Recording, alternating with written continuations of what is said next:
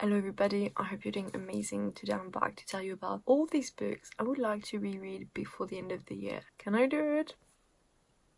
I don't know, but I hope so. So the first book on my list is my all-time favorite book, which is The Secret History. I haven't read this book in 2 years, I think, and wow. I have read this book only once in my life. I was so shook when I read it. It automatically became my all-time favorite book. I didn't think about it, like it was, I love this book. Yes, this is my all-time favorite book now. I just haven't reread it yet because I think I'm scared to see if I will still love it as much as I loved it this first time, and if I don't, what the fuck? So I'm scared, but at the same time I'm so sure I'm going to love it even more. I just have to give it a try, I guess. My second book is Six of Crows. I haven't read this book since the year Crooked Kingdom came out. Was it 2016? I read Six of Crows and Crooked Kingdom nearly back to back, so it's been a long time. I have such fond memories like of my time reading this book. I remember just having such a good time, loving it, falling in love with all the characters, and I just want to experience that again, and I love them so much, and I really want like to reread Six of Crows so I can reread Crooked Kingdom, so I can read King of Scars, because Nikolai, yes. So yeah, I have to reread Six of Crows. Hopefully it happened before the end of the year. Then I have another one of my all-time favorite books, which is Vicious. Also read this book in 2016. It's been a long time, honestly, and I remember really struggling with the first half of the book. I think it took me 2 weeks to read the first half, and then suddenly I read the second half in one day. Like, I don't know what happened, but I fell in love with this book so suddenly. I already loved the way it was written. I think it took me some time to just commit to the book, and once I did, it was so good, and I'm really scared for Vengeful. Like, I've heard not so great things about it. I'm really scared, but I know that if I want to read Vengeful, I have to read Vicious before, because I don't remember all the tiny details. I remember most of it, but not everything, so I have to reread Vicious so I can read Vengeful, and I'm scared. Next is an entire series, and it's the Percy Jackson series. I can't remember like the exact title, but you know which series I'm talking about. Oof, I reread this series maybe in 2014. Yeah, I think, no, 2013, something like that. Like, obviously the last book in the other series wasn't out yet, but I remember like binge reading the Percy Jackson series because I had already reread this series so many times. I remember that, but since then I've reread the first book twice and the second book once. It was last year, but then I stopped. I'm just so emotional about this series, and I really want to reread it, so it has to happen. But I think it would be better if I read it during the summer, so I need to hurry up.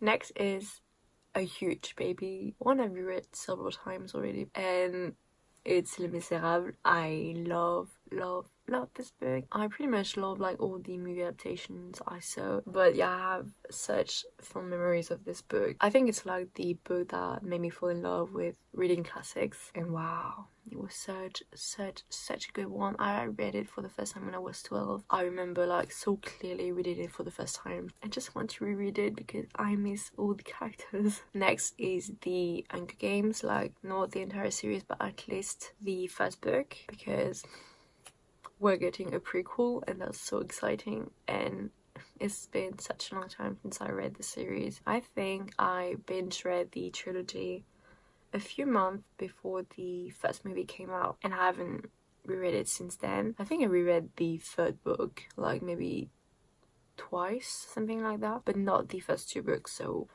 I should probably do it. I'm pretty excited to see if I still love it.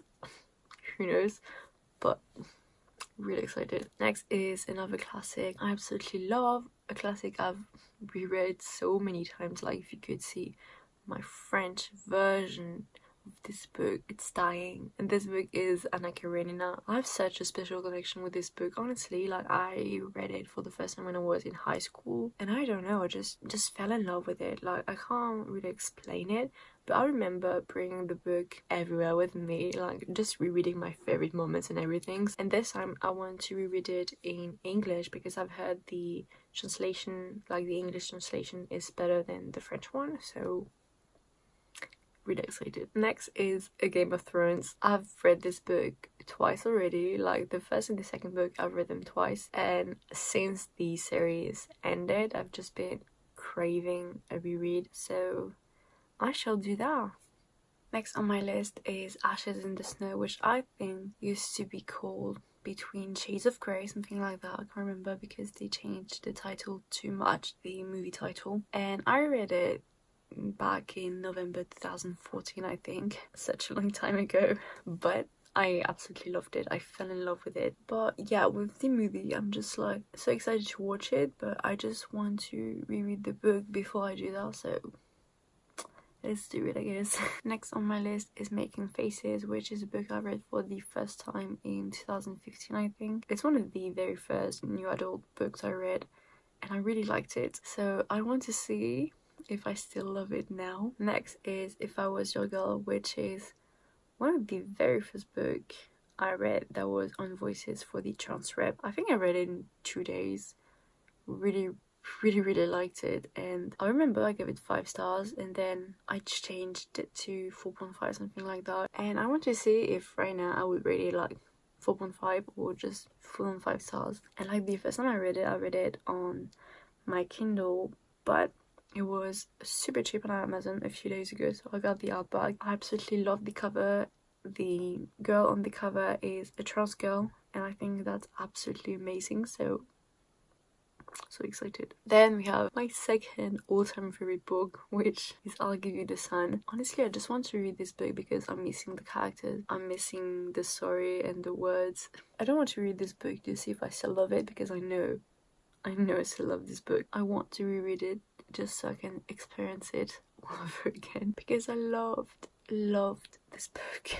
Next is Franny and Zori. Ooh, this one. I know a lot of people love The Catcher in the Rye, but my favorite J.D. Salinger book is Franny and Zori. It's also one of my all-time favorite books. I don't know how to tell you how much this book impacted me when I first read it. I read it because I really loved the movie Carrie Pilby. It's one of my favorite movies, probably my favorite movie with Brooklyn, and the main character, she loves this book, so I was intrigued and I read it. It's typically not the type of book that is for everybody, but the way I could connect to the characters made me just fall in love with it, so I just want to reread it. I know it's like not a book for everybody, I really know that. It's weird at times and it's really atmospheric, and if you're not in the right mood it can be boring, but I loved it so much.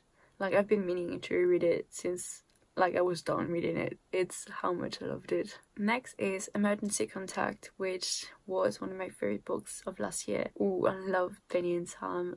I love them so much. And I don't know, I just want to reread it, like just so I can be back with these characters and back with the story. I loved it so much. Next is Running with Lions. I love this book so much. Like, it's not even one of my favorites, but this book made me so happy. I wanted to reread it just to feel this happy again. It was so soft. I loved the characters. It was just absolutely adorable. I read it for the first time last year on my Kindle, but my friend Cav, they gifted me the paperback. I'm so happy about it, and I just want to reread it so I can like annotate everything. I'm just so excited and so happy to own this book. Then I have I Was Born for This. I read this book I think like a month before it came out last year. I had not, and I read it in a day, and I think like for this time I just want to read it slowly. I like to really take my time to fully appreciate this book, even though I gave it 5 stars because it was amazing. Yeah, I just want to take my time with this book and be back with all my little babies. I love like Jimmy and Lester and Angel. And next on my list is a book I've only read for the first time this year, but I love it so much. And if you haven't guessed yet, this book is The Priory of the Orange Tree. It's my favorite book of the year so far. I'm pretty sure it's going to stay my favorite book of the year. I just have so much love for all these characters, and I know it's really intimidating, but it's so worth it. Like, such a good book. I love it so much. I've been meaning to reread it since I finished it. When I started it, I just couldn't stop reading. I read it in 5 days. I love this book so much. I want to be back in this world. I want to be back with these characters. I just love them so much. So that's it. These are all the books I would like to reread before the end of the year. That's a challenge, I know, but maybe I can do it. Maybe I can't. I guess we'll see.